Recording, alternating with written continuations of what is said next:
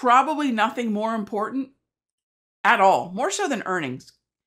I want to mention this about earnings before we get too far. As traders of the S&P, NASDAQ, Dow, earnings typically do not, and I say typically because I'm sure there's going to be, or there might have been an exception in the past, but they typically do not change the trend of the market.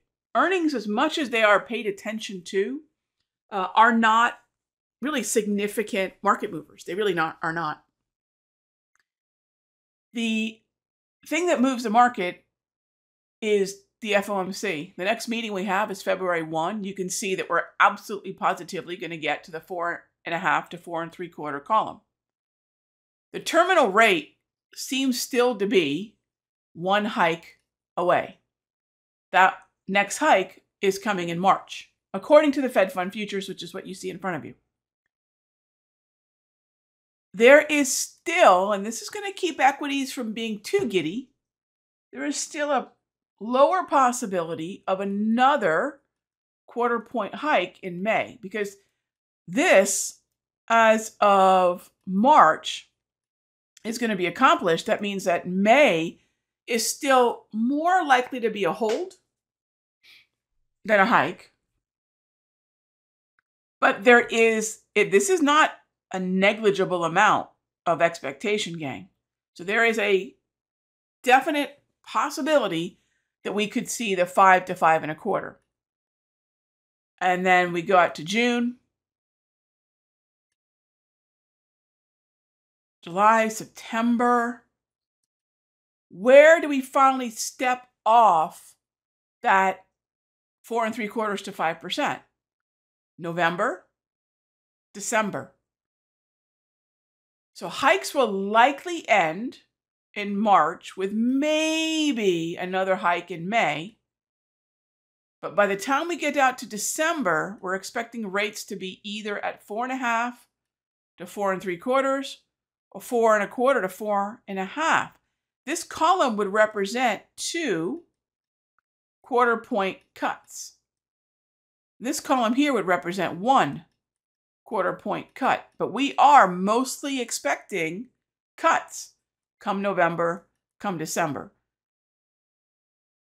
The only reason we keep an eye on what's going on the economic calendar, inflation numbers, jobs numbers, growth numbers, is because those numbers map to, I didn't mean to minimize that.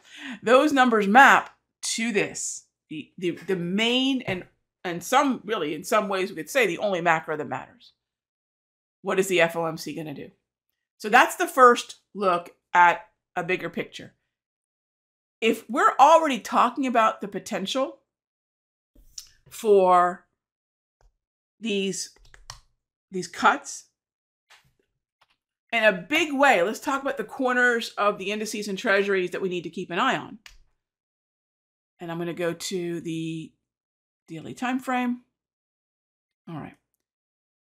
Bonds are trying to do two things. Get over the 200 propulsion. They have not yet. And it is definitely trying to organize into an uptrend. We have persisted in, every time we pull back, ever since this low, back in November and October, this is the lowest low. This is a slightly higher low. We move higher.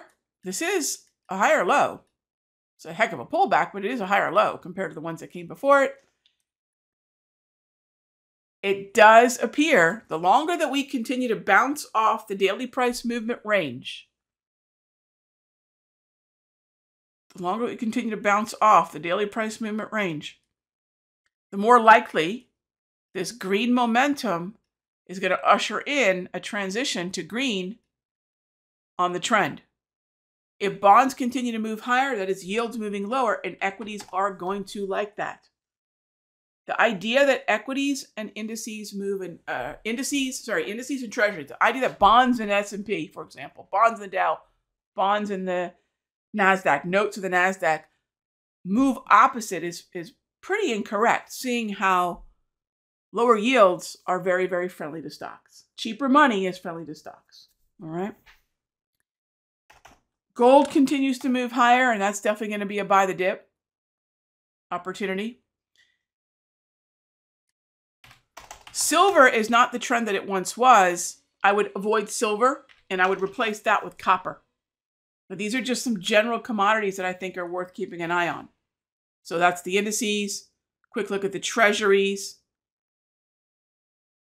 I would say that being bullish on indices is really going to be predicated on copper moving higher and bonds moving higher. What about currencies? We've talked quite a bit about the fact that if we want to know where the dollar is going, look no further than the 6E.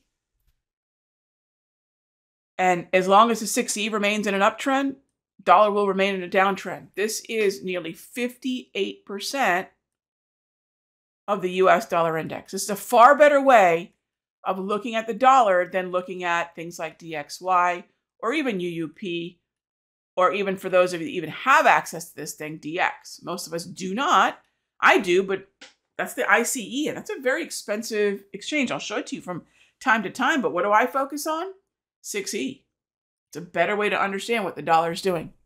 This uptrend north of the 200 continues to tell us we want to buy the dip in the euro, we want to sell the rip in the dollar. Well, let's go back to treasuries. Yields are moving lower.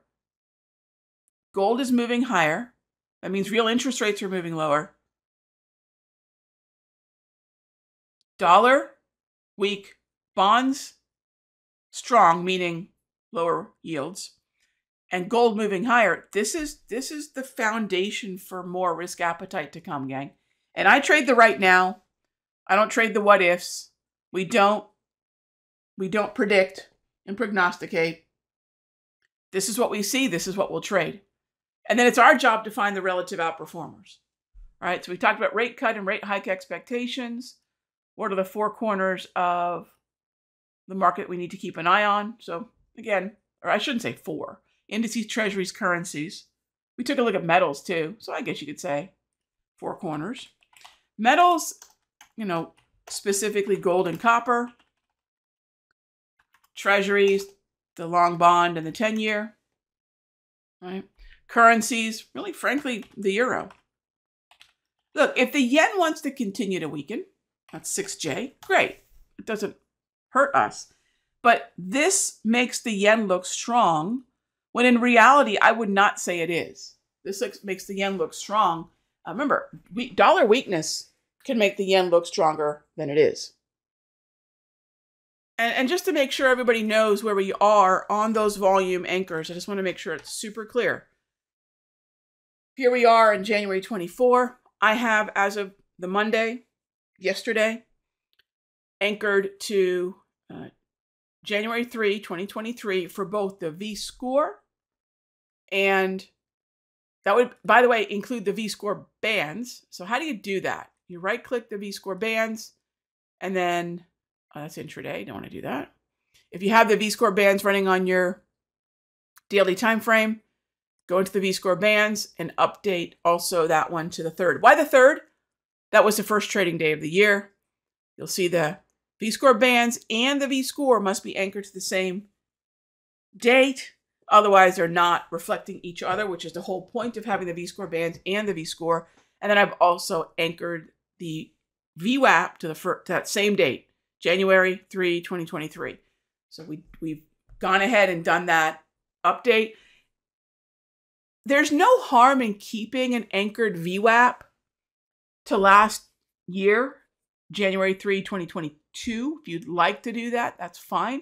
But the more we progress into Q1, the less I'm going to be concerned about that and more interested in what the first trading day of this year forward is telling us about volume-derived support and resistance. And based on that, if you take a look at the S&P, NASDAQ, we are above the anchored VWAP on the first of the year, gang. We're above it on the S&P. We're above it on the Dow. Heck, we're even trying to get above it. Well, actually, we got above it on the NAS.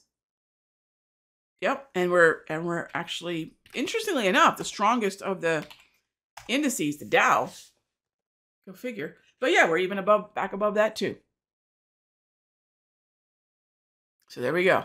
That is what we're dealing with right now in terms of the bigger picture as we wrap up the first. We're getting very close to wrapping up this first month of the year. That is where we sit. Those are adjustments we're making. We're gonna talk a little bit more about adjustments in just a moment. I'm going to talk about the 1 hour time frame. So that'll be the next topic.